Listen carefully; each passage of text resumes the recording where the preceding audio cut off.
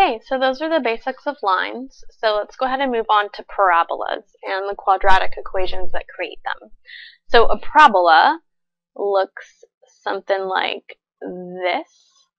They can go up or down. They can be skinnier or fatter depending on what the numbers are. And basically, if you have a parabola, the equation is going to be something along the lines of f of x or y, either one is the same, equals ax squared plus bx plus c. Okay, so in this case, c is going to determine where your parabola starts, how high up it is on your y-axis, and then a is going to determine how thin or fat your parabola is going to be. It also determines if it opens up or down. So if a is positive, parabola opens up, so it's going to look like a smiley face. And if a is negative, it's going to be like a frowny face, and it's going to open down. Okay, so if they were to give you a picture like the one I just drew on the left, and then ask you what is the equation of this parabola, they'd give you obviously multiple choice answers for that, but the first thing to note would be that it starts up at 2. Okay, so we already know that if we're looking at f of x equals ax squared plus bx plus c, we know that our c is going to be 2. So we know that this is 2, which is a good thing to know, and we also know that this opens down, so a is going to have to be negative.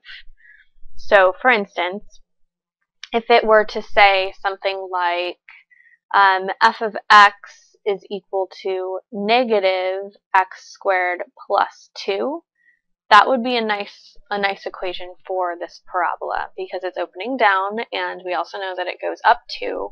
And referring to the bx part, it's not left or right of the origin as well. So we know that it is going on, it starts at the origin, goes up 2, and then we can look at the curve from there.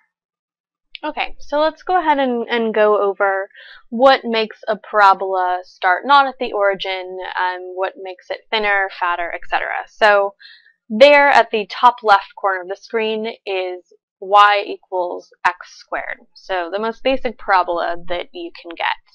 So let's go ahead and go through and see what happens to the parabola as we change these numbers around.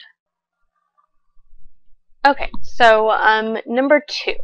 So y equals x squared plus 3. So same basic idea, except our parabola is going to start up 3 units. So we're pretending that at this point, that is where y is equal to 3.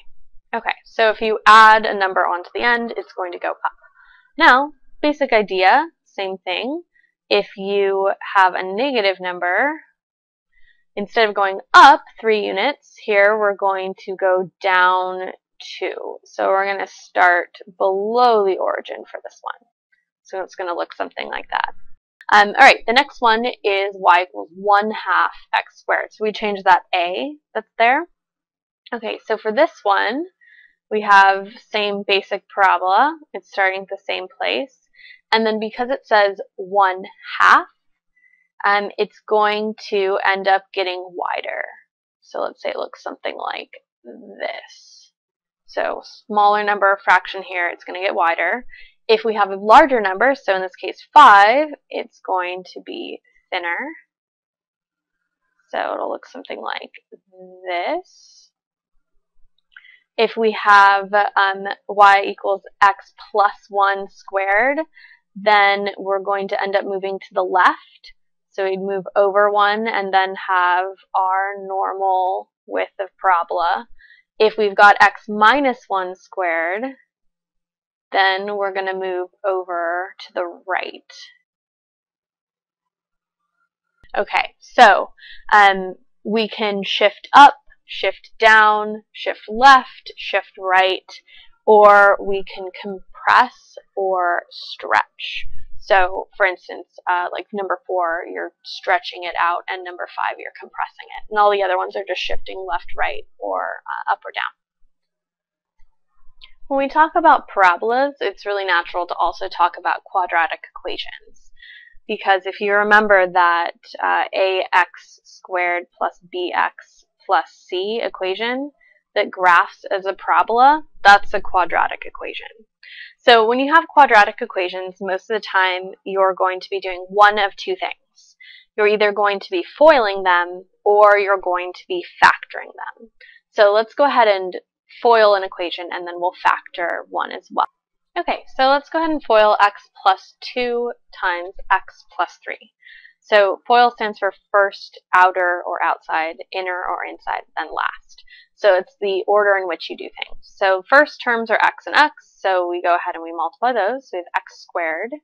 Then if you're doing your outer, your inner, and then your last, you go ahead and say, okay, x times 3 is 3x. Then 2 times x is 2x. And then your last terms are 2 times 3, or 6. So then all you would have to do is you'd say x squared plus 5x plus 6. So there you've FOILed an equation. Now let's go ahead and start with an equation and factor it out. So it's doing the exact opposite thing of what we just did. Okay, so let's go ahead and start with x squared minus 4x minus 6 equals 6. So whenever you factor, you need to get your equation equal to 0, otherwise it's not going to work out so well for you. So we want to go ahead and do that. So x squared minus 4x minus 6 minus 6, because you're taking that 6 away. So you'd have minus 12 is equal to 0. Now the trick here is that you're going to set up x plus or minus something times x plus or minus something is equal to 0. So your numbers, the two numbers that are going to go next to the first x and the second x, they're going to have to add up to -4 and multiply to -12. So if you're trying to think of things that multiply to 12 in general, you have like 1 and 12, but those aren't going to add up to 4 no matter what you do. You have 2 and 6, which could potentially work, and then 3 and 4, which isn't going to work. So you know that you're working with 2 and 6 in some way. So then the trick is, which one is negative? Well, if you're going to add them up and they're going to be negative, you want your bigger one to be negative. So x minus 6 and then x plus 2. So you notice -6 plus 2 is -4, which we want. And then if you multiply -6 and 2, you get 12, which is also what we want. So now your next step is just to set these both equal to 0 and figure out what your x's can be. So x minus 6 is equal to 0, which means that x can be 6. And also x plus 2 is equal to 0, which means x can be -2. So your two answers are x equals -2 and x equals 6. Okay, so they're going to be asking you to do that quite often, either foiling or factoring. Two little interesting notes is that when you are factoring, you're finding when x is a number and y is 0, so those are x-intercepts. So if you were graphing, in class generally, if you were graphing a parabola, that's one of the ways that you could figure it out. And then the other thing that's important to note are the kind of reoccurring classic quadratic equations you're going to see over and over. So let's go ahead and just quickly look at those. So the first one that you're going to see is the difference of squares, and that's x squared minus y squared. It's helpful if you know how to find the factors of that. So if you're trying to factor that out, then all you have to do is it's x plus y times x minus y.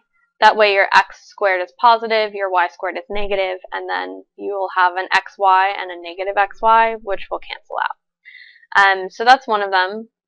The next one that you're going to see, different numbers, of course, but it's the same exact idea, is x plus y squared. So you should know how to FOIL that out. So let's go ahead and write this out kind of long form so we can see it. So x plus y squared is just x plus y times x plus y.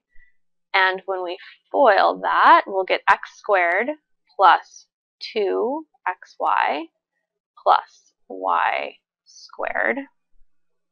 And then the other one you're going to see a lot is x minus y squared.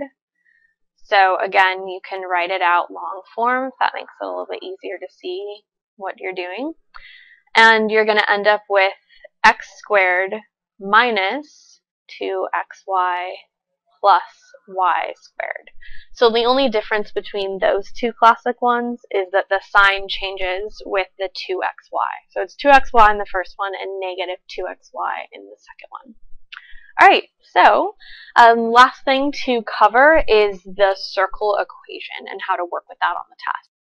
Okay, so the equation of a circle is x minus h quantity squared plus y minus k quantity squared equals r squared. And where you get that h and k is that h comma k is your center point, and then r is equal to your radius. So if they give you hk and you know the radius, you could write down the equation just fine. So let's go ahead and let's take a look at a problem that asks you to figure out the equation for a certain circle. Okay, so a circle is tangent to the x and y axes at 5. What is the equation of the circle? So it might help to draw a circle, so I'm going to go ahead and do that on the bottom left. So we know it's tangent at 5. So let's say that this is 5, and also along our y is 5. So we know that this, it's tangent, so it's going to hit these 2 points. So our circle is going to be something like that. Alright, so that's our circle. In order to use our circle equation, we have to figure out the radius and also what this central point is. Okay, so first thing to note about our central point is that we know the x-coordinate has to be 5 because it goes over 5 and hits, the center bottom of the circle, and the y is also 5 because it goes up 5 to get to the center. So h comma k is equal to 5 comma 5. And then in order to use our equation, we also need to know the radius. Well, if we know that this line I'm drawing in, that's a radius, that has to be 5 because this line down here that I'm highlighting is also 5. So our radius is also equal to 5. So if we're trying to figure out what the equation is, all we'd have to say is x minus 5, because that's our h, squared, plus y minus 5, because that's our k, squared, is equal to 5 squared. Or x minus 5 squared plus y minus 5 squared is equal to 25. And that would be our answer for that. Okay guys, so there it is for coordinate geometry. So our next video we're going to delve into plane geometry, and you'll be seeing a lot more of these circles. So great job, and I'll see you in a minute.